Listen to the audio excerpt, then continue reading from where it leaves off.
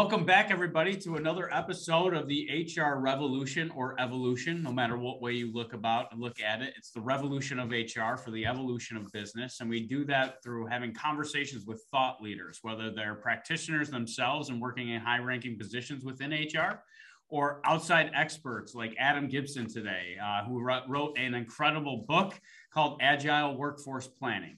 And we have conversations with psychometric analysis like Igor.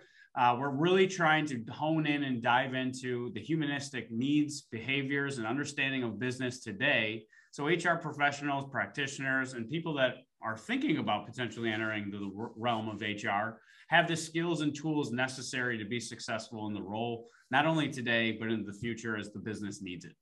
So with my co-host today, Chris, how you doing, brother? I'm doing great, Kevin. Thank you so much. Adam, it's great to have you here. Real quickly, everybody, our guest today is Adam Gibson. As Kevin said, he is the founder and director of Agile Workforce Planning, and he's also currently a director at EY. Adam is also the author, as Kevin said, of the book Agile Workforce Planning, which you can see behind Adam there on his bookshelf. Fantastic. I got it right in front of me as well. I also have it, so we're all prepared. That's fantastic. The book provides a roadmap for identifying and implementing processes to align people with strategy in order to improve performance. Throughout his career, Adam has held leadership positions in both workforce planning and people operations leadership at Capita, PwC UK, as well as with the British Army and the Metropolitan Police in London. On behalf of Kevin and myself, Adam, it is awesome to have you with us today. Thanks for joining us. Pleasure, gents. Lovely to be here. Thank you. Yeah. Well, if you couldn't tell by Adam's accent, he's not from the United States. He's actually over the pond in the UK. And so I wanted to start out. I knew you grew up in Manchester. Are you a Man United fan or a Manchester City fan? Manchester City. Oh, no, he isn't. Oh, no, man. I'm only kidding. I was a Manchester United fan. I was there when they played Roma for that Champions League game. And I really realized how seriously you took football then. I saw a couple of Italians with some bloody heads entering the stadium. It was pretty surreal, but amazing to be in Manchester. It's quite the city. So we live for it. We live for it. But yeah, we very much demarcated. You're either red or you blue. That's great. Hey, Adam, quick question for our audience, just so they can get to know you a little bit better. If we looked at your current Spotify list or your current, what are you listening to? What do you got, teed up when you're either working out or going for a jog or driving in the car somewhere? Oh, so my music tastes, and I don't know whether this happens to everyone, my music tastes sort of kind of ground to a halt probably in the sort of, in the 90s, the early 2000s. So if I'm exercising, I am probably going to be putting on either part of the Rocky soundtrack or something from Top Gun. Literally, the Eye of the Tiger, just stuck in the dark. There you go. That'll get you. Eye of the Tiger. Half of that workout. I love it. Yeah, I love it. That's great. Thank you. That's hilarious. Well, I wanted to jump right in while I know time is of the essence, and we only have you for a short time here, Adam. So I kind of wanted to jump right in. And first, thank you for your military service. Of in each chapter and each book within the book itself. Excuse me. Chris and I were talking this morning, and I was like, isn't it great that he has all these examples, but his examples are the most extreme examples within that scenario, right? So one, thank you for your military service, and thank you for those painting that real life picture of how stressful of an environment really is and how you have to keep your cool as a leader. So I wanted to start off with leaders just went through one of their biggest stress tests and continue to go through their biggest stress tests. With the Great Resignation, with obviously the pandemic, and we're still not through the pandemic yet. What would you tell leaders, given that your military history and your background, as to how they can prepare themselves for the future, right? And what things they should be doing right now because they're going through their biggest stress test as an organization, as a CEO themselves, or what advice would you give them, Adam? I suppose the biggest bit that you've got to have is a belief that you're going to win. You've got to have the belief that you're going to win. And I talk to leaders at all levels, and often the thing I'll find that prevents them from really being successful is their view of uncertainty about the future. Well, we don't know what will happen here. Well, we don't know what will happen here. And I remember it particularly acutely through the pandemic of having one of those conversations. And I said, if you look at what you've gone through for the last 9 months of pandemic, what your teams have gone through, the uncertainty, the heartache, the hours, the effort, have you really gone through all of that in the genuine belief that your business is only going to last for another 3 months? Of course not. Of course, you've got a mindset that goes longer. You've got a belief that you're going to go longer than that. Apply that to your business decisions, because you've absorbed that internally. You recognize you wouldn't bother. You wouldn't go through the effort of everything that people have gone through if people didn't have a belief and a hope and a faith that they would be successful in the end. But you see people not apply that to their own business decisions. So what I urge people is take that belief that's inside you that gets you going every day and apply that to your business decisions, because that is what will really accelerate in, rather than talking yourself out of it. That's my big piece of advice. And I think too, is like kind of touching on that, is like the word that I hated during 2020, 2021, and still in 2022 is the word resiliency, right? It's that goal that I can now interview and I can ask that same question of the person is, give me a time you dealt with a stressful situation and how did you deal with that, right? Is how other ways are we going to learn if who is resilient and who's not, right? That was how I was kind of questioning the business practices. And you talk about the effects-based approach. And I think you're kind of touching on this right now, is that we're so obsessed with the goal that we have no idea on what it actually takes to get there, because we're focused more on the outputs than what it takes from an inputs perspective in order to get those desired outputs. Can you kind of go into that just a little bit for me? Yeah, so you'll often see that people like that, for a number of degrees, people either go almost too far or not far enough.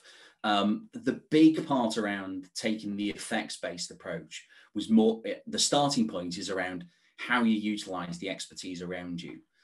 I've lost count of the amount of conversations I've had with very senior people as they've tried to get into the nth degree of how you solve something.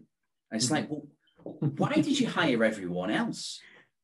Why is everyone else involved in this? If you're going to go, well, what we need is David here to be behaving. Get out of that. Get your screwdriver out of that. Talk about what it is that you need at a broader effect bit. We need speed. This needs to be faster. We need greater speed here. And it's talking about it at the broader level. What's the effect that needs to be created through a change or a way of doing things? And then utilize those who've got the expertise to get into the detail of doing it, rather than trying to unpick that bit yourself. And get it. The reason that they're senior is typically because they've got that kind of insight, or perhaps they've done it before. Sure. But it means that you're not utilizing people who've got the best effects. And that was the lesson that I learned. I tell the story of in the book, of doing that of understanding that as an approach on operations, of saying, I could tell, if I wanted to, I could get right into the detail of, oh, we need this, we need that. But actually, I'm not the expert. I might have been the expert 5 years ago, 10 years ago, but I've got an expert with me who does understand that and utilize the technology I've not even heard of, the effect that we wanted. So that's taking that effects-based approach, is utilize the expertise around you, utilize the people around you to, you talk about the effect, use the experts to create the specifics. And that's just trust those closest to the problem. Yeah, I love that. Yeah. And that's just a great approach I think any leader should take as they go through it. So that's great. Adam, let's talk about the book. And really the book is focused around the 7 rights as you list them out. And for those who may not have read the book yet, because I know that you guys will all go out and grab a copy, the 7 rights are around capability, size, location, time, cost, risk, and shape. And you spend, saying capabilities at the core, right? So we really got to focus on the core capabilities of that organization when you're looking at workforce planning. One thing I heard you say in a previous interview is when it comes to capability, knowledge, was a part of that, but knowledge is becoming less and less important because information is more widely available than it has ever been. And that intrigued me, hearing you talk about that. And I think you used an example about Excel. We used to have experts in Excel, but now anyone can go on Google, take a half a minute and figure out how to do a pivot table.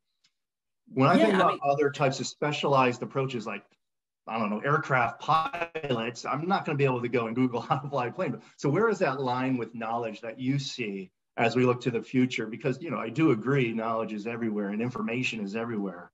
But how do we really kind of put that into place when we're looking at planning? So part of this will come down to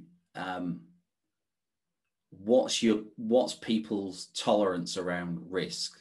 Okay. What's the level of risk that they're prepared to accept? So I appreciate there's certain things that people might just go, absolutely never going to happen, not in this profession. But let's take the point of flying an aircraft, something that I do not know how to do.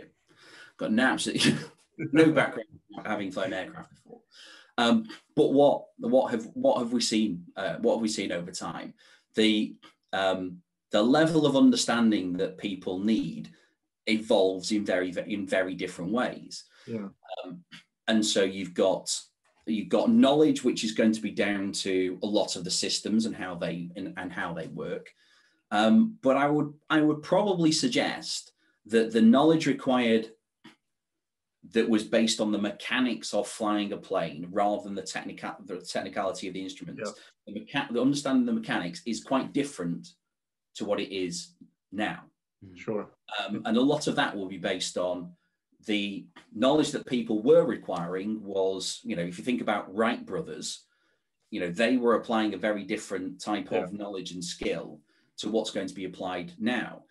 People's knowledge is going to be more around knowledge of the systems, knowledge of issue resolution to do with the systems, rather than a lot of the mechanics around flying a plane. So technology is dealt with a lot of things. Technology to help with that, sure. You've got autopilot that takes care of it. So different knowledge, important knowledge, but it's actually going to be quite specific. That's interesting. The other thing to remember is, and this is a key point when it comes to like aircraft, because this is one thing that I do know. What is it that they rely on? They rely on checklists. The checklist is what keeps you safe. If things are going wrong, you go through the checklist, you go through the drill, and therefore you don't need to have it up here. Because the worst thing about having to rely on something up here is the other part of capability is mindset. If something's going wrong and you're under pressure, you don't want to be trying to remember things. You want to be able to go through the checklist and keep yourself safe. That's good. I love that, because I was it just makes it all the more real, because I just watched, I think it was called Downfall of we're talking about Boeing. Just watched it. Yes. So same exact thing. And I love how you just brought that all together, Adam, because you're right. We're talking about the advancements of technology, right? And AI at this point, but we're still saying that it's not going to disrupt the market like we think it's going to disrupt the market. It's going to have an impact, but it's going to require new skills, right? Yeah. And new training, yes, understood, because there's still going to be a need from a humanistic perspective within that process. But the knowledge, like you just said, shifts and changes with it, right? And now I don't need the same. This is why I laugh about job descriptions right now and requirements. It's like, when's the last time that this thing was revisited, that they need a PhD? Yeah. Probably 10, 15 years ago. And why are we limiting who we're bringing in within our organization by having this laundry list of requirements that used to be the case, but we don't have the time to get back to that? And I think what you were saying earlier was the change and getting comfortable with change. And the way that you described change, and I really, really, really, really loved it within the book itself, is that you kind of talk about how it is comparative to, excuse me, and I'm going to edit that part out, but the stages of grief. And I really loved how you compared the stages of grief to the stages of crisis / change. And here we are coming out of the pandemic, out of a crisis, right? And now here globally, there's a little uncertainty, right? How do business leaders and how do HR practitioners and professionals, how do we handle that first objective or the first roadblock, which is getting comfortable with change, which I think is what you described, Adam? I think that it's realizing that it's inevitable. Once you realize that something is absolutely going to happen, that's the first part. It gets rid of the denial part of it. That's where everyone gets stuck. Is the never going to happen. And once you accept it, you recognize it. That's the part that enables you to progress. It gets you past the inertia of, is it going to happen? Isn't it going to happen? And therefore, how much do I commit to it? Once you know that something's a certainty, then that's where people start getting into action. And therefore, I suppose one of the crucial things as part of understanding change is not only recognizing that it's inevitability, but anything that happened, the things that could happen in the future, there is always a range in terms of the personal impact to you. And so recognizing that there is a most likely future for you in any given circumstance. There's a most likely future, there is a best case, and there is a worst case. So unless you're utterly negative and miserable with your life, you're going to try, I always recommend you plan on the basis of the most likely scenario. You don't want to be too optimistic. You don't want to be miserable. So plan on the most likely scenario, but make sure you've got sufficient contingencies in place to deal with a worst case scenario. Make sure you're flexible enough to be able to take the opportunities of a best case scenario. That's why people save money for a rainy day, just in case things are bad. But it's equally why people will want to be attuned to the opportunities out there so that people are nimble enough to be able to get after it. And so kind of going deeper into that, Adam, we talk about finance here in the United States, generally accepted accounting principles have been the code of accountants for so long in business, right? And what we're actually saying is that, yes, that is like driving the business in the rear view mirror, and it tells you what has already happened within the organization, not why, not what will. And here what you are saying is that we need to kind of break down that way of thinking and get back into more of a strategic thought process. How are you building and establishing those types of relationships? Because in the book as well, and I see it on a daily occurrence, is that HR and finance seem like they're operating on two different teams, but intrinsically they need to be on the same team, having the same conversations and discussions, because their correlations and relationships are so tangled, but we fight to separate them so much. How are you getting finance teams in your current role or in past position to really see that inherent, that yes, one impacts the other and the other one impacts the other, and there is a relationship there? Yeah, I mean, often, so what I've seen is, one of the big reasons why HR and finance just don't seem to get along is these are what I call professional roles. So the standards for it don't come from the business. The standards of how they operate come outside. It's either based on your finance qualifications, or it's based on, CIPD in the UK, SPHR. Yeah. So the standard comes from outside. Yeah. So if so therefore you see those parts of the business where it comes from the business itself, it's easier for them to get along than parts of the business that have been told externally, this is how we do things. So I do hold the professional organization to account for some of this. Yeah. But equally, and you'll recognize this, part of it is down to power relationships. And you will see, depending on how the business is run, is the business run in a strategic big play way? Is it run purely by finance who are looking, a year? Is it run by HR where you're taking more of a people-centric approach? And you see these dynamics but in different organizations. It's typically the ones where it is financially driven year, which is more of the problematic one. So how do we get them playing nice together? One is you've got to make friends with the finance people. Yeah. I don't know. I don't know if you will have any finance people who are listeners. So I will tell this. No, some. Dave Ulrich once said in a workshop that I was in, you need to, if you're in HR, you need to understand the language of finance. Yeah. You need to understand the language that they are speaking, the principles that they are going to talk about, and the things that are key to them that are also key to the business leaders. If you want to learn these things, find a finance person, ask them to go to lunch. They don't have friends, so they will take you up on it. Yes, I would agree with that. My father's one. Yeah. And that's the way to do it. You learn the language and start to recognize, okay, that's going to be impacting on the people bit here. We've got a way that impacts across here.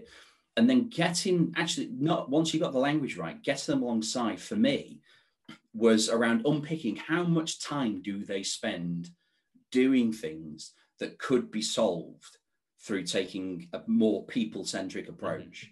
And there was a lot of that of really the sell for them was, I can just save you time because you're not having to spend your time redoing this, which is what they spend a lot of time doing. A lot of time, there's nowhere else in the organization that talks about reconciliation more than finance does. Yeah. And it's because everything's a mess and they need to spend a lot of time reworking it. So we've got that, don't worry.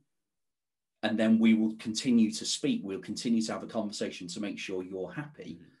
That's how we get things. That's how we really get things going. That's good. And we'll touch a little bit more on those relationships, I think, in a little bit with a couple of more questions around it. So that was fantastic.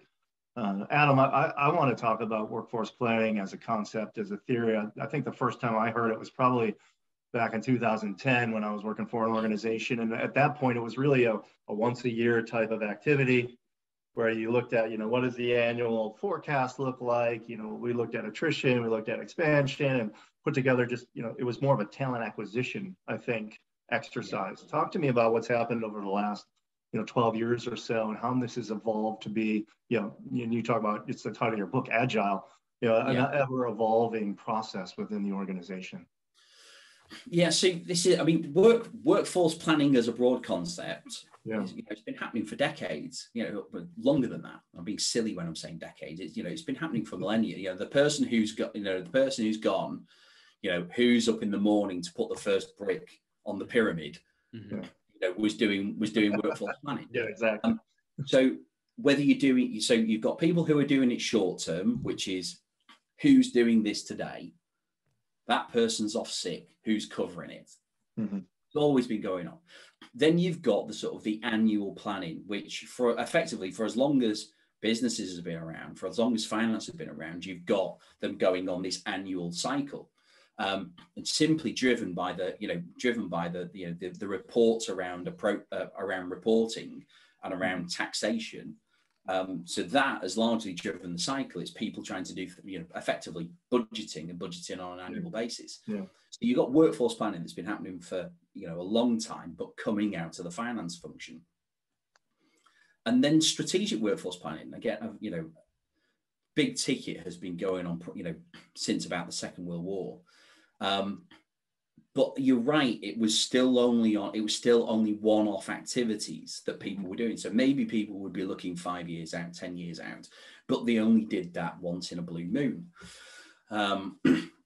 And so you had that happening. And then, a couple of things evolved out of that, which is one that it happened out of consultancies and professional services, where what people would do is come help create a single plan, and then they would go.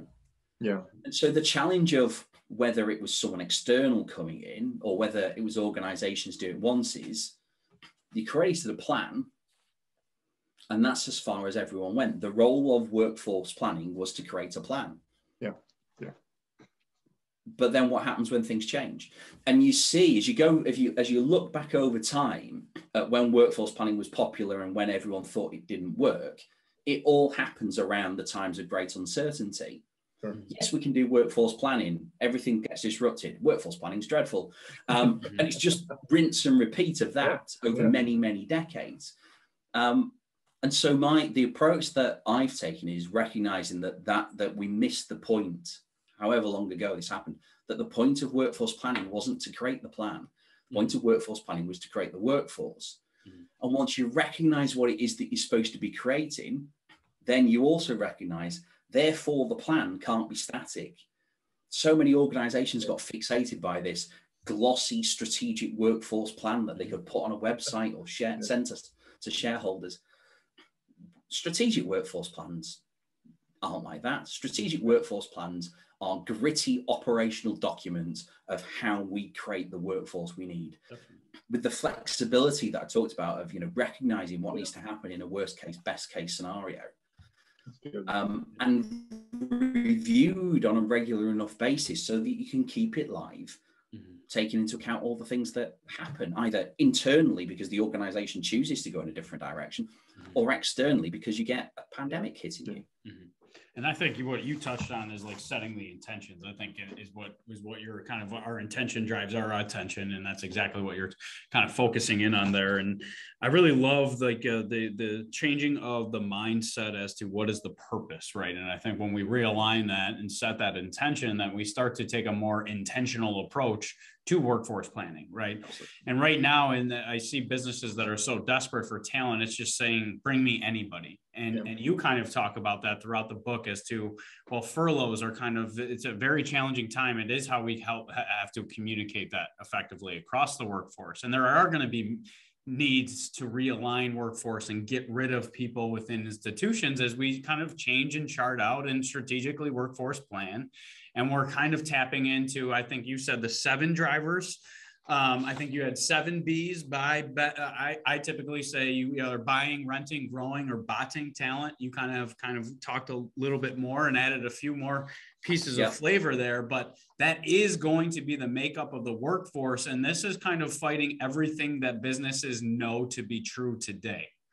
How are you preparing these organizations or getting them to understand and see that this is certainly going to happen? And we're talking about this very quickly. We're talking about gig economy becoming 60+% of the work jobs in the next 5 years. We think that the pandemic probably put some gasoline and made that happen a little bit quicker. Like we're evolving much faster than we anticipated because of the pandemic. And most businesses, I fear, and you're probably seeing as well, are behind the 8 ball. So what are the steps that you're recommending that they can start taking today to really get that initial foundation built for tomorrow?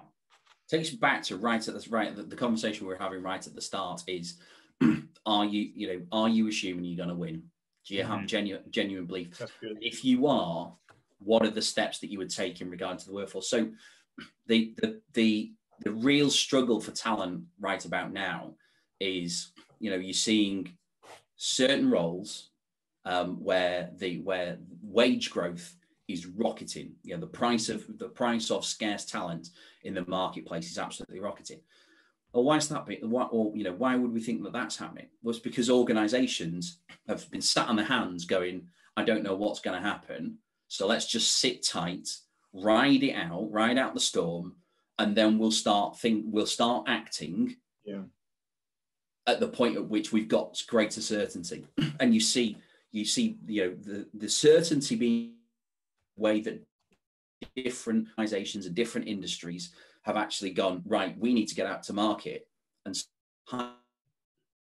hiring. When you look at the hiring data over time of how it's been happening, when you see these are the hiring spikes, it wasn't a hiring spike because suddenly the organization was in desperate need of Python skills at that point in time. It didn't. It reflected confidence in the marketplace.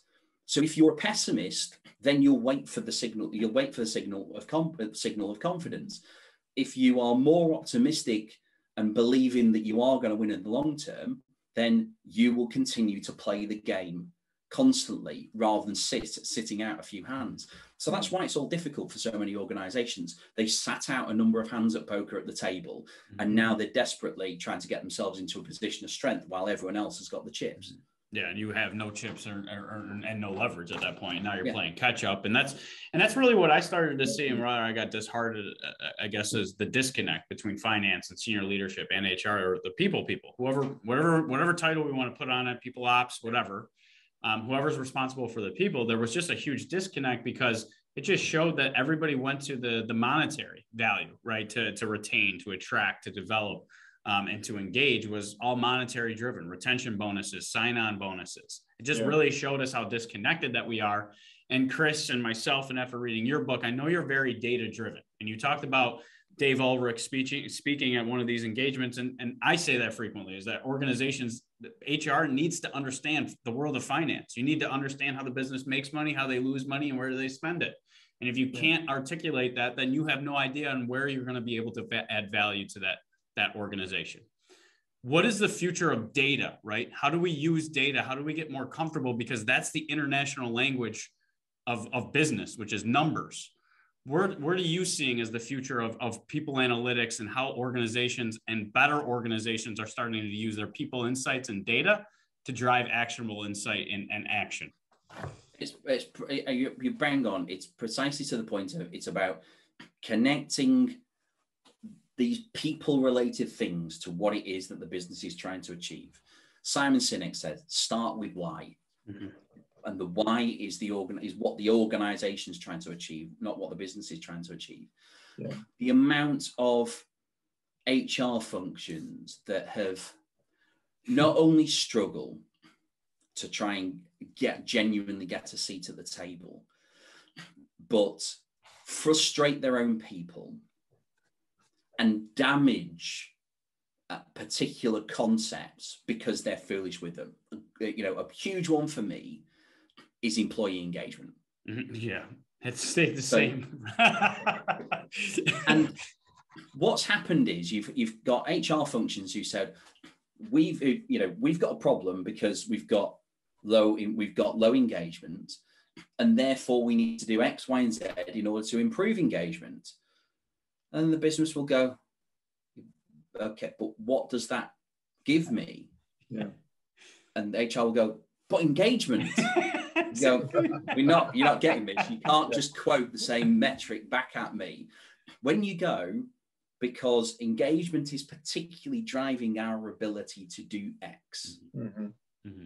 And therefore, if this is happening, our ability to achieve your business goals of this amount of revenue, this amount of profit, this amount of cost reduction, whatever it is, mm-hmm. your ability to do that is therefore impeded. That is why you need to invest in X. Now it makes sense, but that's the bit where everything goes wrong. As this being able to connect one thing that's being measured to another thing that's being measured, and that's what the analytics approach is all about: making that connection, being able to triangulate one thing to another, and go, this is where it happens. And Dave Green talks about it in his book, is like, that's the translator. And that's why it's like, those people are hard to find, because it is a rare talent. It is hard to understand how business impacts those desired business outcomes, or the people desired outcomes of the business. It's really, really interesting to hear you kind of talk about that, Adam. Thank you, because this is just so fascinating as the common themes within the book itself.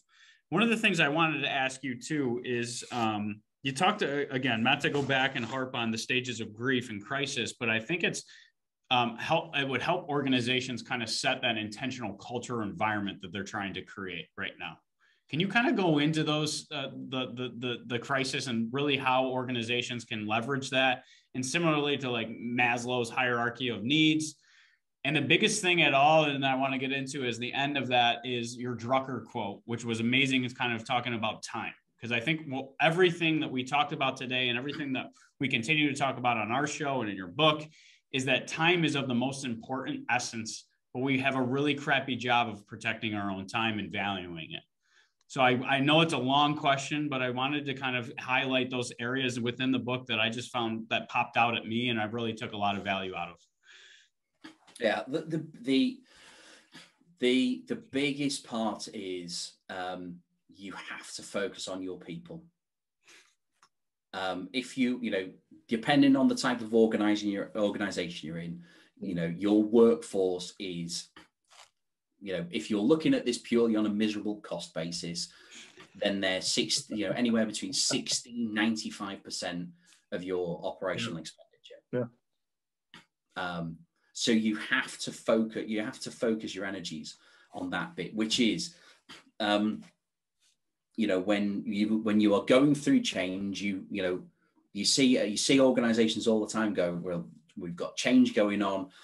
These are the things that we need to do process wise. They do it when they're thinking about all this, they're thinking about their supply chain. But you don't see them doing it of the really, how do we get everyone on board this? And crucially is recognizing where you are and recognizing what you want to be. And that's both when you're going at it just purely on a change angle, but more broadly, what organizations are thinking about culture. Again, and another thing that some HR practitioners have helped damage through not being able to articulate it properly. Culture's already there.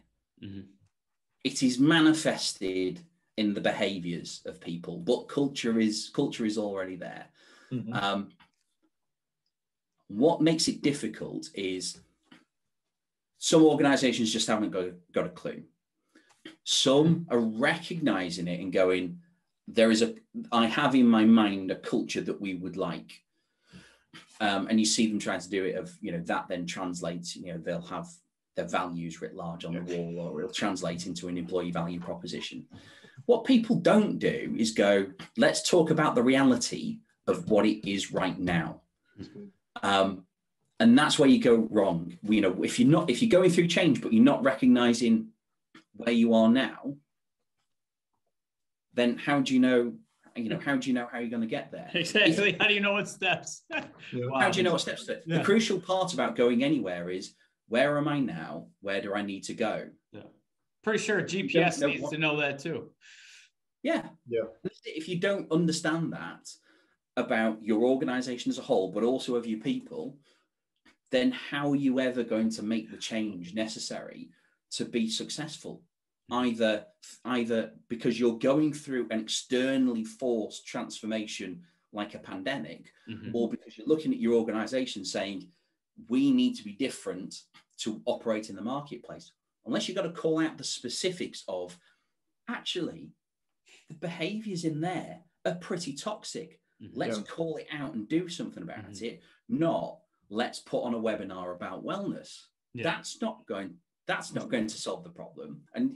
So you see so many organizations pick it's about taking that effects-based approach rather than picking the random initiative that someone else is talking about. What's going on in your organization? You'll fix it. Inside all I'm hearing is, we talk about the economic social impact that we've also seen when it comes to diversity, when it comes to inclusion and equity. And in the States, Adam, after, George Floyd happened, there was a lot of kind of internal reckoning that a lot of organizations did to say, well, here's where we stand and here's what we're all about. But to your point, did they look inside the organization to find out what's the reality? And now I think that, part of the Great Resignation, part of the war for talent is individuals can see through that, right? They can see on your website, here's your leadership team.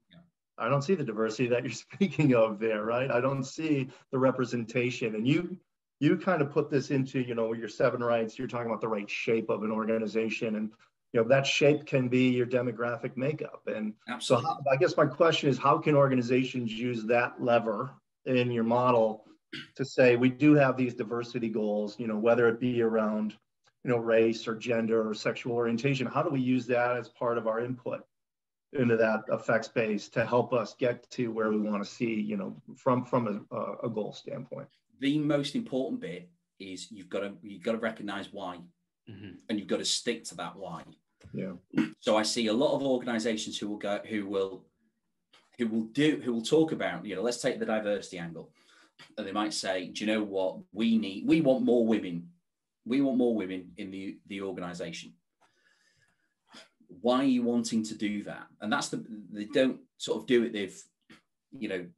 People are talking about the outside the organization. We think it's a thing.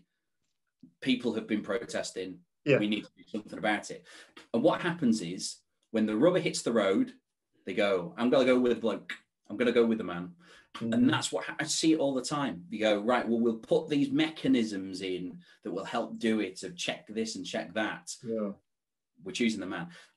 Once you recognize why it is that you're trying to do it, and the crucial bit is it's going to be different for different organizations. So here's one. You remember this from the book, but this comes from Simon Fanshawe, absolutely fantastic gentleman who's the founder of Stonewall, and he worked with one of the TV companies in the UK, and they recognised that we want more women on screen, but they hadn't worked out the why they would want more women on screen. Yeah. And what you used to have in the UK, and I don't know whether this was ever the case in the US, but we have the thing called panel shows, which is a comedy vehicle disguised as a quiz. Sure. Sure.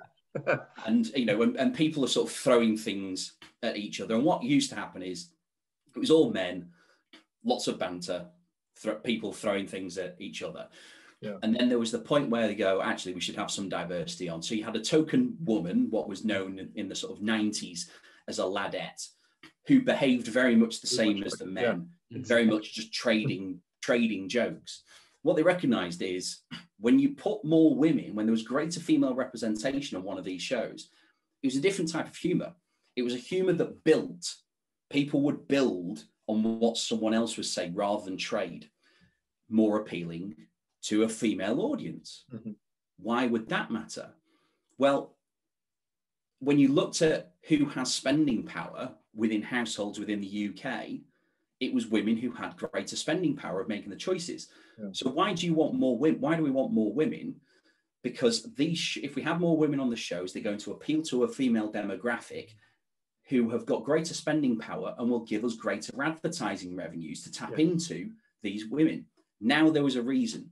So there wasn't but that man's better. You were reminded by why we're trying to do it. Mm-hmm. So once you recognize what's the why that's driving you to say, we want more men, we want more women, we want this mix, that mix, whatever it is, recognize it, mm-hmm. and then build the plan on that basis. Mm-hmm. So then you won't be tripped up by, actually, the way I, as a hiring manager, am going to be recognized and rewarded. Mm-hmm. Let's take a man. I'm going to mm-hmm. take a safe bet and go with what I know. Yeah. Stick with why. That's what allows you to move the dial. I totally agree with it, and that's why I think I think a lot of people found their why during the pandemic just because they had a huge time out, right? There was less distractions. It was an opportunity for them to really be in thought and say, can I do this for the next 30 years? And I think a lot of people kind of took that opportunity to Chris's point, is really reflect and say, is this the best environment for me? And some are starting to see how those false pretenses or those marketing, right, that the business is doing externally, that really, if I'm working for that organization, and I know that not to be true, that then I start to be distrustworthy, right? And you're not resilient. You don't owe anything to the organization at that point. And a lot of people start speaking with their feet. One of the things that you said is, I think, is understanding where we're going earlier within the process, because we can probably more effectively communicate that as well. And I think, Adam, is kind of where you were touching on, is like, if we know where we're headed, we can effectively communicate that to the employees. And in your book, you said to really unlock engagement. And this is my final question, and then we'll kind of end. But to really unlock engagement is to give people closest to the process, to the problem, a piece of that process improvement program and strategy, which I love. And we've seen the effectiveness through town hall meetings, which all of a sudden became a thing during the pandemic.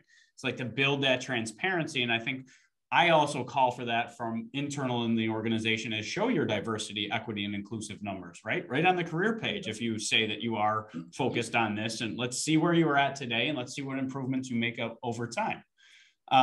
So from that perspective, can you kind of go into, because it is going to be all hands on deck, from a process, from a job description, from future job descriptions, it is going to be an all hands on deck. Can you kind of go into how organizations can understand giving a piece of that process improvement strategy and plan is really how they're going to unlock their true engagement of their workforce and continue to innovate long term? So I think we'd all recognize that it's about skin in the game. Those who've got skin in the game, those who believe that they own it, are going to make the greatest strides in creating the outcome. And remember, it's all about the outcome. It's not about the genius that sits behind it. I would rather have an 80% solution well executed than 100% solution badly executed. and you see, and again, and it's again where things like data trip us up of, oh, I need more information. Mm-hmm. They don't. They know they will make a solution that gets us into a better place. Yeah. So by taking that step back and thinking, what's the outcome that we need? What's the effect that we need to create? What needs to happen within particular timeframes? And if you're stuck at that point, use the time frame as the approach to say, well, if these things don't need to happen within this period of time, how much time do we genuinely have to sit here navel gazing, looking at another set of numbers? What is it that gets us to to a workable solution within the time frame? Because that's the crucial part. Yeah. And when you do that, that starts to give people at a leadership place more confidence to be able to do that. But crucially, it needs to start from the top, because one of the things that will drive people to act in a way of, I need to do this. Mm-hmm. It's one of two things. It's either going to be from a sense of hubris. I'm the only one who knows this. No one else knows it. All my people are idiots. Mm-hmm. Dreadful approach. Yeah. There's going to be business leaders like that. I hope few. Well, that's going to be one group. Yeah. The majority is they are simply going to be responding on the basis of how they are recognized, rewarded, and punished. Yeah. Mm-hmm. And so if it's happening at the top and people are saying, well, it needs to be absolutely perfect or I will judge you, people are going to stall. It won't get done quite as well. But if we trust and empower our people right from the very top, if everyone is trusting and empowering people and saying, and everyone's taking the view of 80% well, 80% well executed is better than 100% badly executed, then you start to move things into the right place. And that's where you start to utilize the experts that you hired in based on elements of their expertise and use people for the skills and value that you're paying them for. Yeah. I love that. And just to kind of summarize real quick. So we had a guest a few weeks ago, Pam Burns, and it was amazing because she did not take a data-driven approach, but seemed to know what was going on within the organization because she had more conversations with people, right? To your exact point. And I was really struggling to say, well, how the heck did she have such a good pulse on that business without using any data?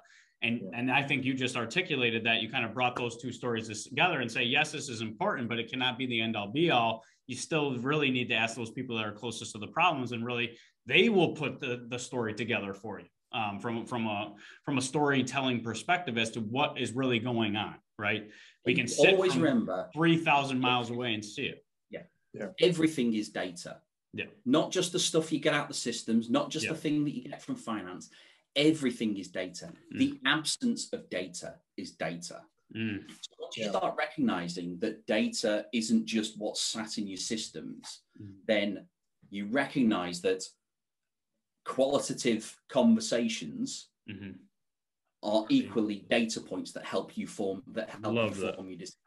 Love that. And the amount of organizations that I've seen over-engineer some form of employee listening rather than go, I can look on Glassdoor and tell you. Yeah, literally. Have you tried just speaking to some of them? Yeah. But those are only disgruntled employees. They're just sharing what they're unhappy about. They don't really. And I found that this is just a fascinating conversation, Adam, and kind of just to end in a summarization is that I think you touched on a lot of the things, is that we have this obsession of perfection. Perfection is energy draining. And sometimes we've seen organizations just here locally in my back of the woods, Xerox, and Kodak, prime examples that they needed perfection before they went to market with their strategy, right? And we see how devastating that was even before the pandemic, while the world changed a little bit slower than it is today. So to Chris's earlier point, the need for agile workforce planning is all the more important when we're moving forward in a direction when we're saying skills are only going to be good for 2.5 years. That changes our functionality and our understanding of institutional education systems. That kind of starts to say, what are we doing through K-12 to just prepare and give them the abilities to learn these skills and at a quicker rate. But this has been a fascinating conversation. I just want to, again, tell all our guests that if you can, get your hands on this Agile Workforce Planning book by Adam Gibson, because it really was an unbelievable opportunity to learn of what's coming. So we get so caught up in the action in our daily lives that it's hard to see what's coming, right? And we can have that long 3-5 year plan, but that needs to evolve and will continue to evolve probably on a monthly and a quarterly basis at the rate that we're changing. But Adam, I just want to say thank you so much for agreeing to be a part of the show. Pleasure. Thanks for the book that you did not buy me, but it was a fantastic book because it really kind of touched on a lot of the things that we see as the future of HR. Absolutely. And really as we kind of push forward the HR revolution for the evolution of business. So thank you again so much for being a part of the show. Pleasure. Really enjoyed it. Thanks. Thanks.